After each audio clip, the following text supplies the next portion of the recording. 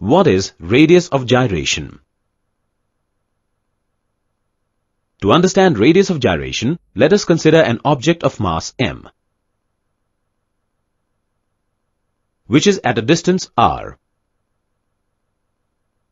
from the considered axis xx.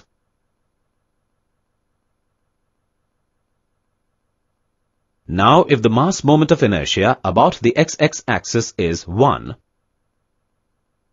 then the square root of the ratio between the moment of inertia and mass will give us the radius of gyration.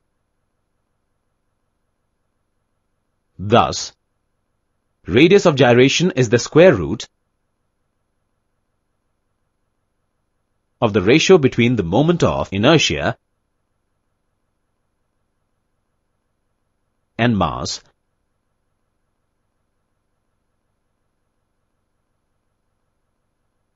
Mathematically, radius of gyration is represented as where I is the moment of inertia about the xx axis and m is the mass of a body. Related terms are the mass moment of inertia and the center of gravity. Question. Remember keywords. Related terms are remember diagram, remember definition,